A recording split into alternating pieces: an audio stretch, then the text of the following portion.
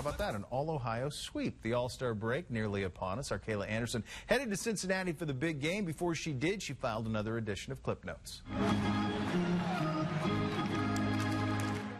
Well, we welcome in outfielder Tyler Naquin today.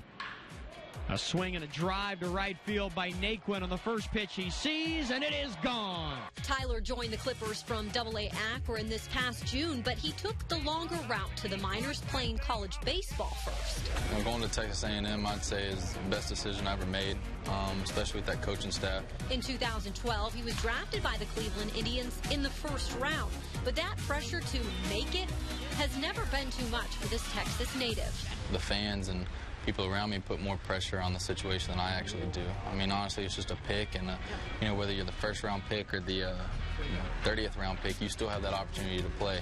And hard work is paying off right now for this 24-year-old as he's worked his way into the Clippers' everyday lineup.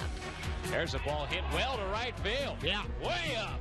And gone onto the roof. We couldn't let Tyler go without showing us how he finds success at the plate. Whenever I stand up here, I'm more tall.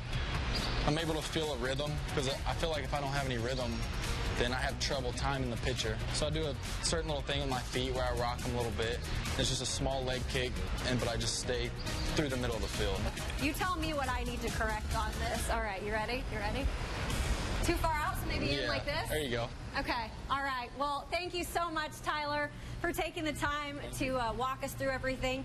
And we'll see you in another 2 weeks for Clipp Notes. Anderson's got a little bat swag, doesn't she? Still to come, we get you set.